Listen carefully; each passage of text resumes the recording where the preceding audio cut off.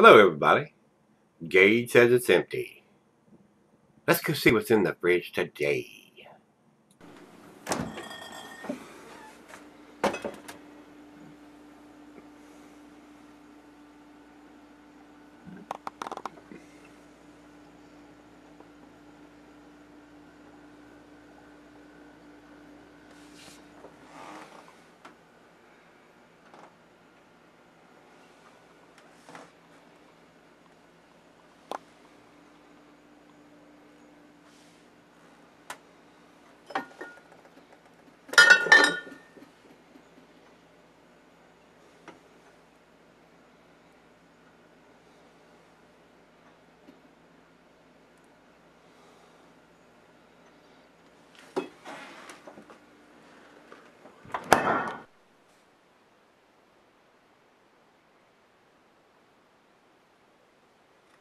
Hey guys, thanks for stopping by Gregsbeerreviews today. Today's beer comes from,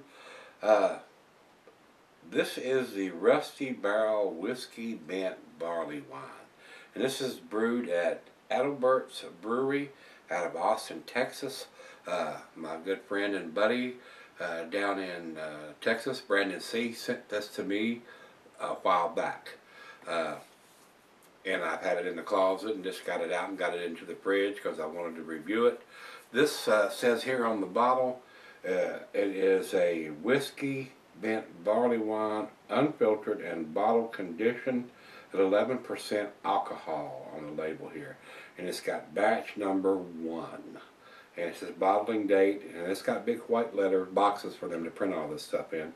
January 21st of 2016. And today is the 10th of March on 2017, so it's been in the bottle about 14 months. So, and I don't know how long it was in the barrels before they did that. This beer has already been aged. Please store upright. More info at rustybarrelbrewing.com. And this has a cork and cage on it. And it says store it upright, because I don't know whether this is a real cork or a synthetic cork. A lot of times it's like you lay wine bottles down to keep the cork wet. So no air gets in, the cork doesn't dry out, and you don't get that. But they want you to store it, it says on the bottle, store it standing up, which I have. So, Brandon, thanks again, my brother. Sorry it took so long to get to this, but these monster beers like this will sell her for quite a while. And now we're getting to it. It has no commercial description here on Rate Beer, so without further ado, we're going to try to get this cork and cage off of this thing, and I will tell you, the cheeses, the sharp blue, cheddar, your stronger cheeses, Gorgonzola, Limburger, go well with this. And it says here, general dessert or digestive. Looks like a synthetic cork, so that's probably another, it doesn't look like a real cork. So, let me see if I can get this off. Oh yeah, it's going to come out. Glass right a pint, backer, 9 tumbler snifter. Got my favorite snifter. It's coming out right easy. Let's see what kind of pop we get. Big pop. Big time pop. It looks like a cork on the bottom side here though. So, nice little cork. It's got the brewery's logo and insignia on it. Very nice. And it says it's going to be selling for a long period of time. Well, I can't think of a single reason why you could not. This beer at 11% should keep 5, 10, 15, even 20 years. Into the glass we go. Looks very brown and murky coming out. Looks like a barley wine. Alright. Great big 750 milliliter bottle. About right at a little less than a finger of head. Very brown and murky in the glass. Not a lot of light coming through it. Just a little bit through the thin part of the glass underneath here, guys. Well, let's get it to the nose. Big booziness on it though, still. A lot of that whiskey still there. Caramel, toffee, molasses, brown sugar. Maybe some darker fruit in there, dates, raisins, figs, plums. Raisins especially. I'm getting raisins on the nose. But it's got a big booziness to it still, guys. Smells very delicious. Final beer of the evening for me. Let's dive in and see what we got. Cheers, everybody. Cheers, Brandon.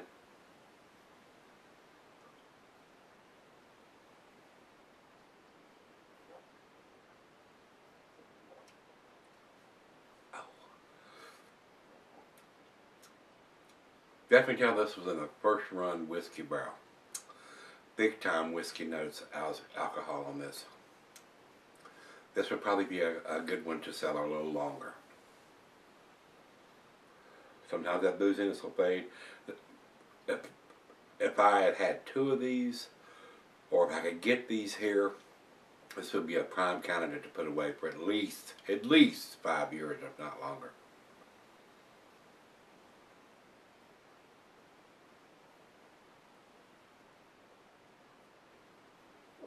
And it says it's unfiltered, so, and I've had this in the closet. It's not been in the fridge the whole time I've had it. Another reason why we got a big pop. The yeast is probably still working a little bit in this bottle.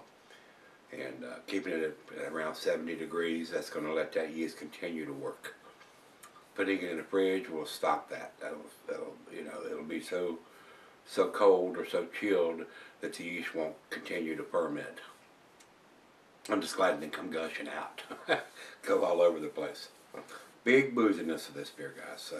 I think it could sell her a little while longer, to be honest about it.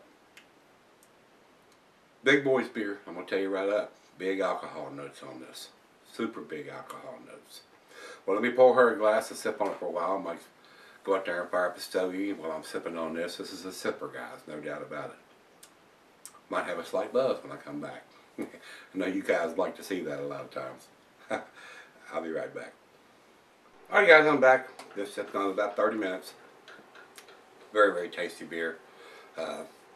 Either the alcohol has subsided a little bit now that I've been sipping on it for a while, or I've gotten used to it. My palate has gotten used to it. Of course, a lot of times when you pour these fresh out of the bottle, you get that big boozy aroma when it's been done in these whiskey barrels like this.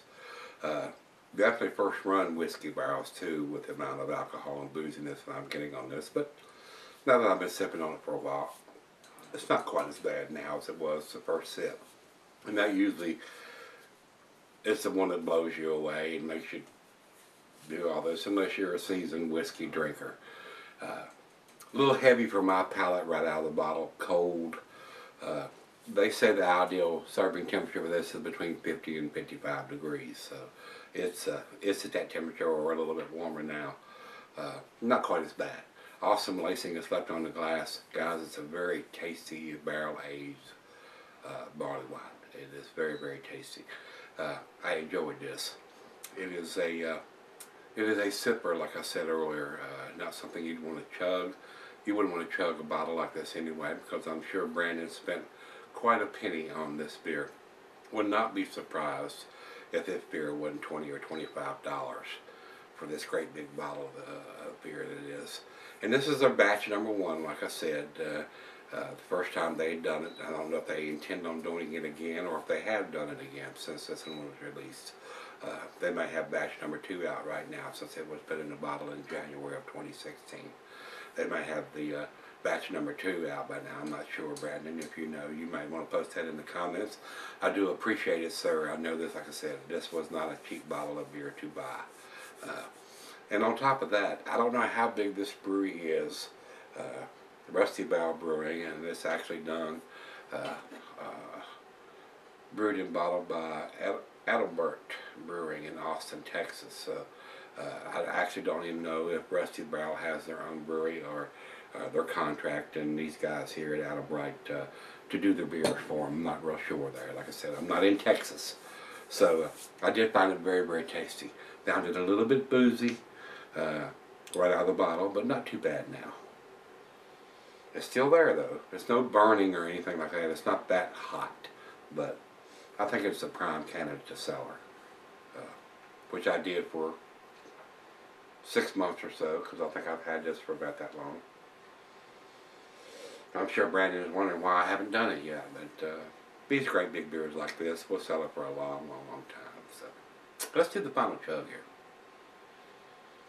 Wonderful aroma, caramel, toffee, brown sugar, molasses, dark fruit.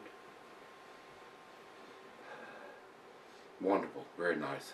A great final beer of the evening, and for a bottle this size, a nice beer to share with your significant other, like I did, or some close friends, enough to pour them all a nice sample and pass it around to 4, 5, 6 people, and let everybody have a little bit of it. Final chug.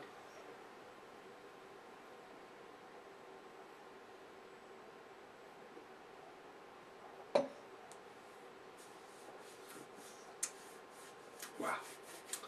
Delicious beer, guys. It really is a delicious beer. I enjoyed this. I would probably buy this beer. It is a great beer for special occasions. Not something you'd want to go out and buy a case of it if you had deep pockets anyway and drink this all the time. Not something I'd want to drink all the time.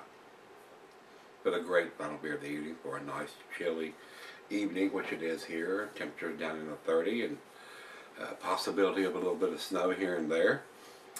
Very tasty. So, like I said, guys, I'm going to give this an A. 95 is where I would put this beer, right in the middle of the A category. A little bit on the boozy side to get a little bit better grade than that. But other than that, if you like a big whiskey barley wine, this is the one. It is. Whiskey's taking up the whole front seat, as a matter of fact. But it's not burning or anything like that. It's a very, very nice whiskey barrel aged beer. Over to Beer Advocate. Beer Advocate has no score, which I find a little unsettling because they even have the wrong ABV listed. They don't have the they're saying this is their rusty barrel whiskey barrel aged barley wine. So I don't know if these guys have done this before. This is the that's what it says here: rusty barrel whiskey bent, and this says whiskey barrel. So, and they have the ABV at 8.70. So they may have did a different version of this. That's why they've got it here at 8.70 instead of 11%, what this one is. And they don't have any ratings on top of that. So basically, they're out of the picture here, but they don't have no ratings, so they're out of the picture anyway. And over to Rate Beer has it at 11%, but they also don't have any score here. And only one person has commented on this one. I didn't look at Beer Advocate to see how many people have commented. One. Then it was on the 8.7% version. So let's run over to Untapped. Untapped does have it at 11%, and they're giving it 3.95, which is in their A- score to me. I think it's a little better than that. So I'm giving it a solid A, 95 for me, straight down the middle of the A category. If you've had this one from Rusty Barrel Brewing, or as the bottle says, brewed and bottled by Adelbert Brewing out of Austin, Texas, let me know what you think. I thought it was damn tasty, Brandon C. Sorry it took so long to get to it, and I appreciate you spending your hard-earned money on this because I know it wasn't a cheap bottle to buy. So, a great can to seller, guys, and I sold this for a little while, but I think this would sell her and taste a little better 5 or 10 or even longer down the road. So, if you had this one, the 11% whiskey bent barley wine, let me know what you think, guys. Come on back tomorrow. Let's see what we dig out of the fridge. See everybody then.